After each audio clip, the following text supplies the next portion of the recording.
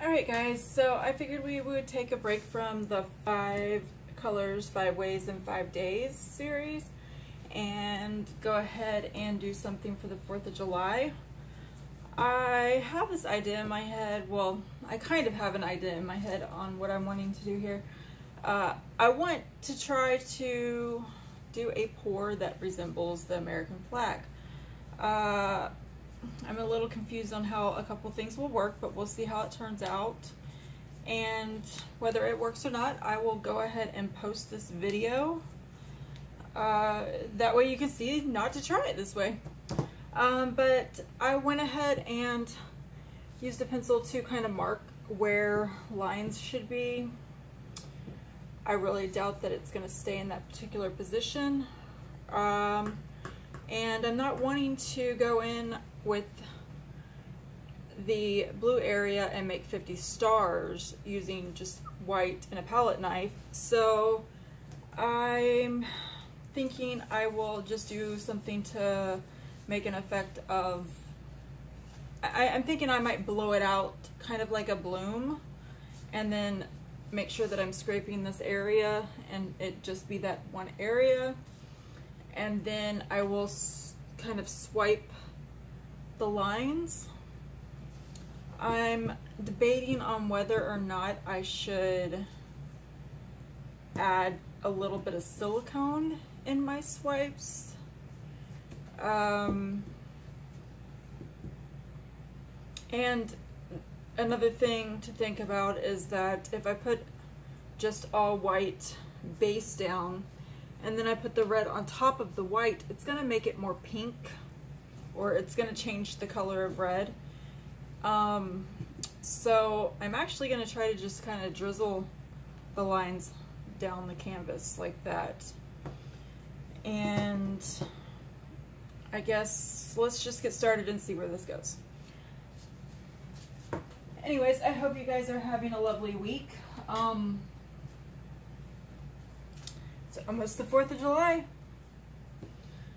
It seems like just yesterday it was the 4th of July last year. My daughter's birthday is around the 4th of July, so it's coming up soon. So we're gonna go ahead and I tried to make a blue out of, well, it was a custom blue already, and then I just added some of the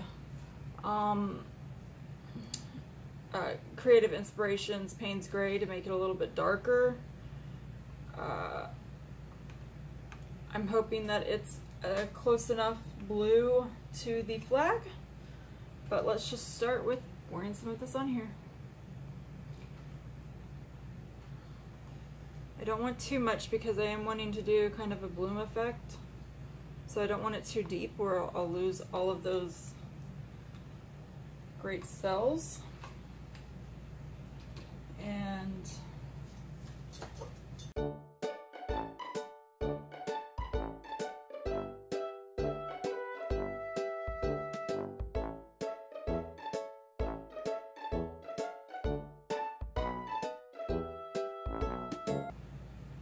I just got on a Facebook group.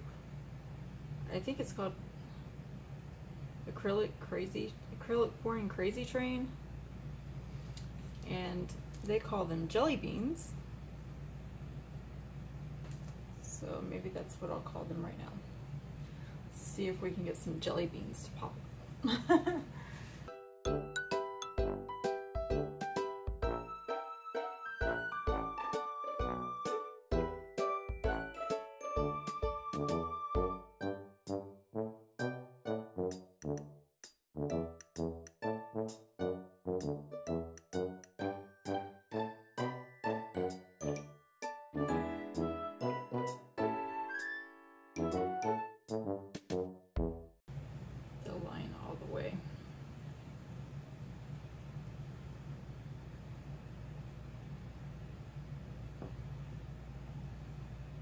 This is what paint pouring's about. Trial and error and just experimenting. That's why I fell in love with it. and I get to chill in my house and do the thing I love in my pajamas on a Sunday. All right. Let's see.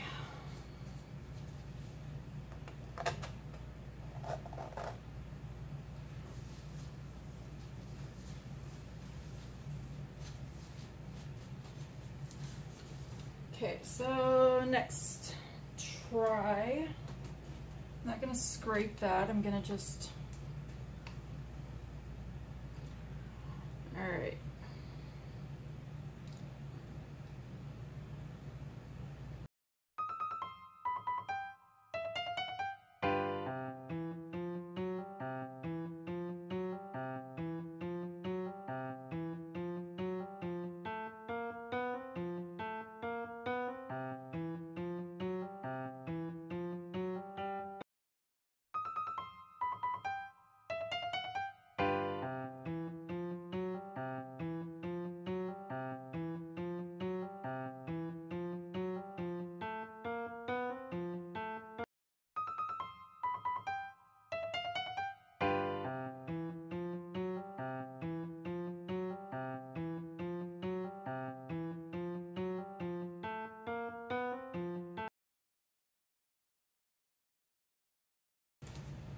And over that, we're gonna, I know this isn't in the flag, but like I said, this is paint pouring. There are no rules.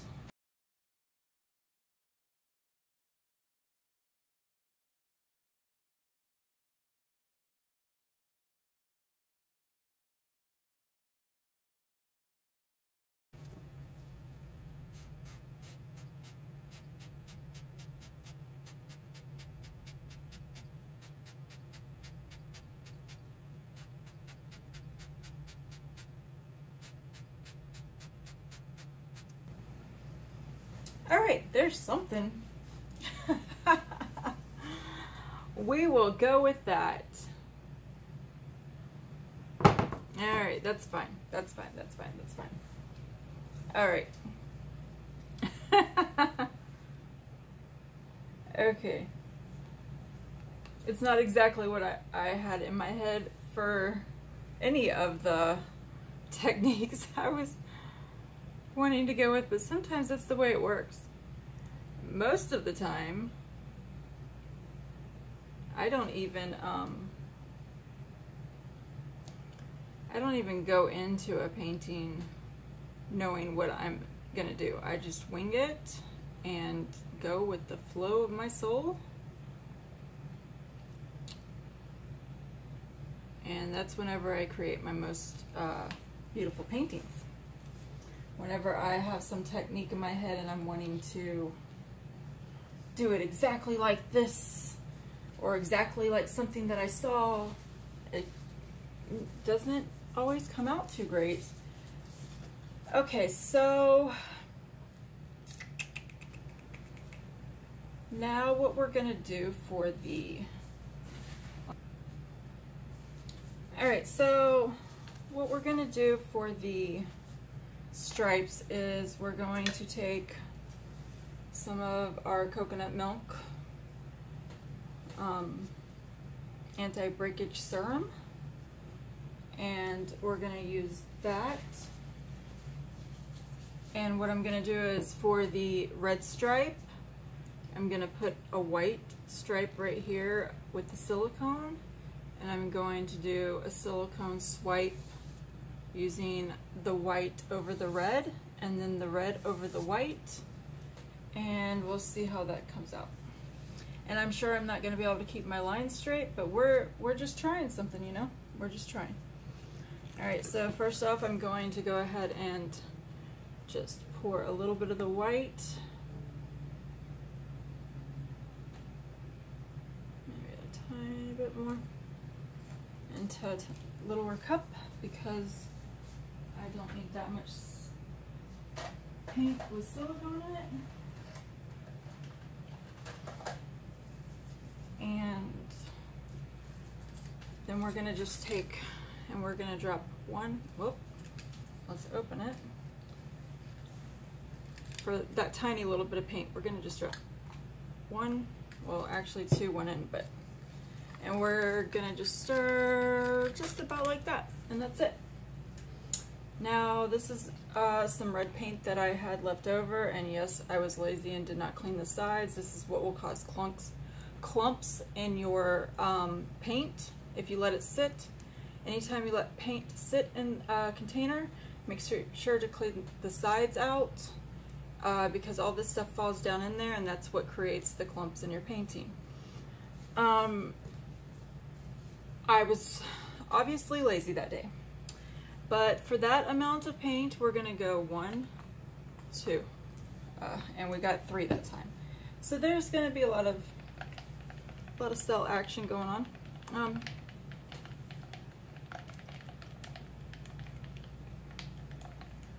And there we go. So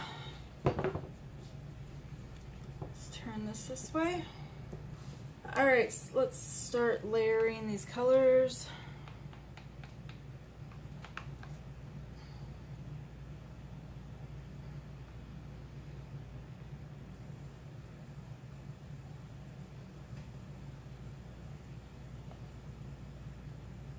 Well, I'm glad that landed in the red spot for the red, the next red line. Well, kind of halfway. Okay.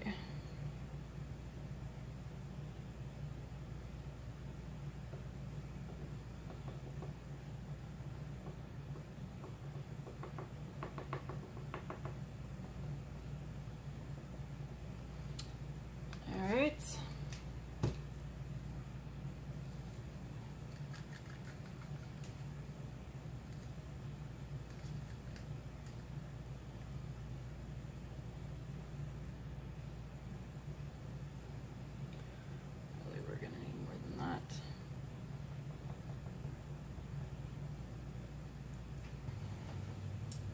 All right, let's just go ahead and see if this is gonna work the way I'm wanting it to. I'm spraying the paper towel with a tiny bit of water, just so it's able to catch that paint and move it a little bit easier. Fully submerged in the white. And then I am dragging it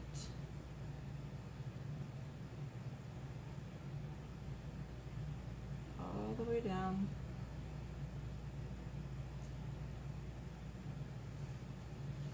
All right, let's see if we like that reaction before we move on.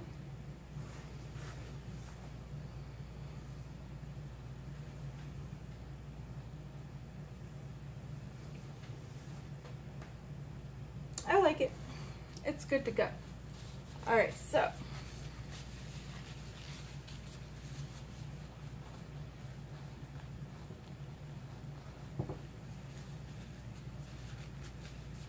I'm gonna go ahead and just line my whole canvas up with all the lines that I need to do, and then I will spread each line out. So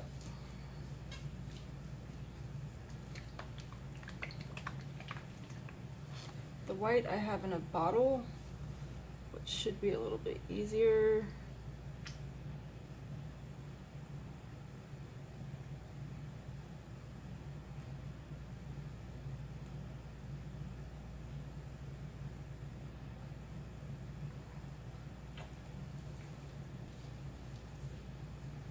All right, so I found one of my Liquitex pouring medium bottles, and I'm gonna just use that for the red.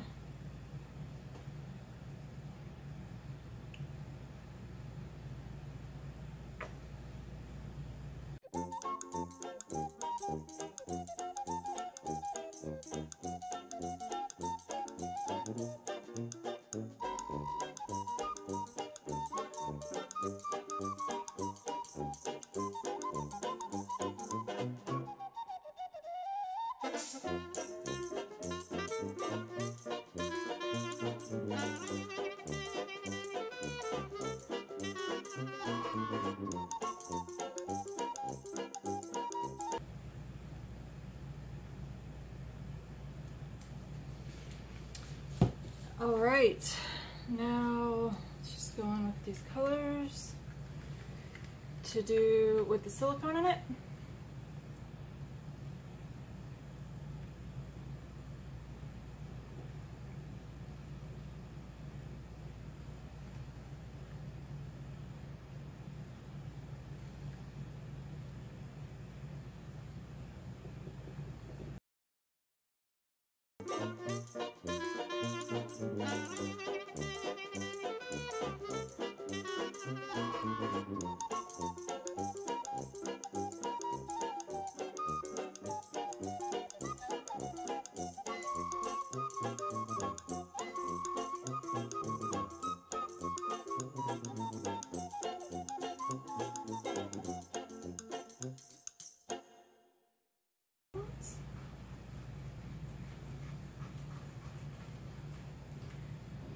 There, some just a tiny bit bigger.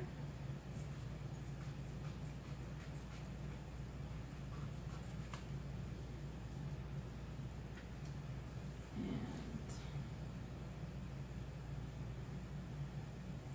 some a lot bigger. And then we will go ahead and see what we need after we use these. So I'm gonna just go ahead while they're all together like that. Well, I need to fill up my water bottle. I'm gonna just go ahead and wet that. All right.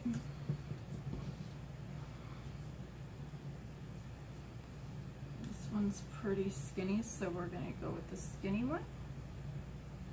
We're going to just make sure that we get as much that cell activator area before we drag it. We're going to just kind of go slow so that hopefully it drags it all the way down.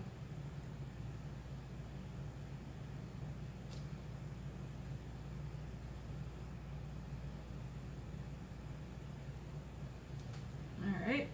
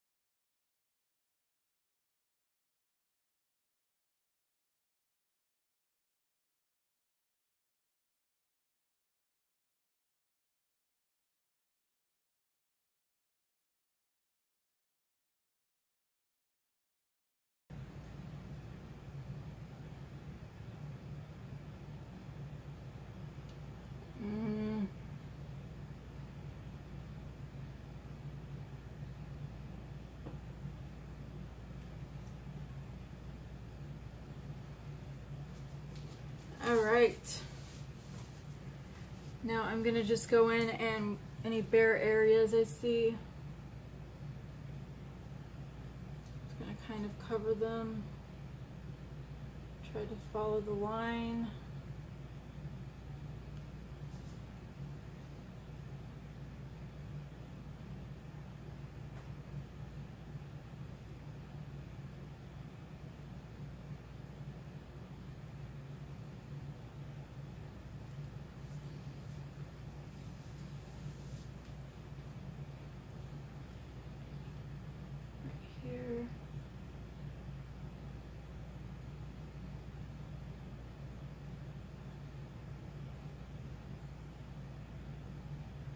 I don't even think I need to worry about if I'm using white or red.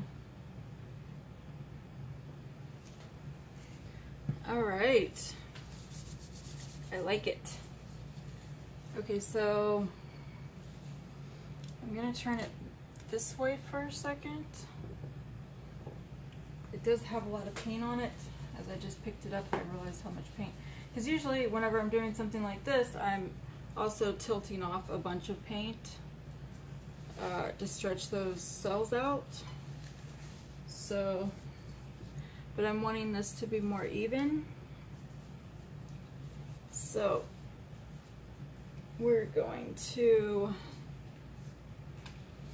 try going in with the blue on the stick and just kind of making a straight line, or as straight as possible.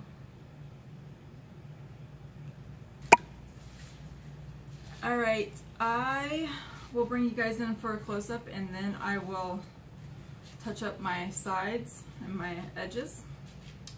Okay guys, red, white, and blue. My version of the American flag on a canvas. Fluid art, American flag here. I think it looks cool. I mean, look at those cells all popping up. And they're not stars, but hey, this is fluid art, so they're blooms. It's Bloom USA. All right, you guys let me know what you think.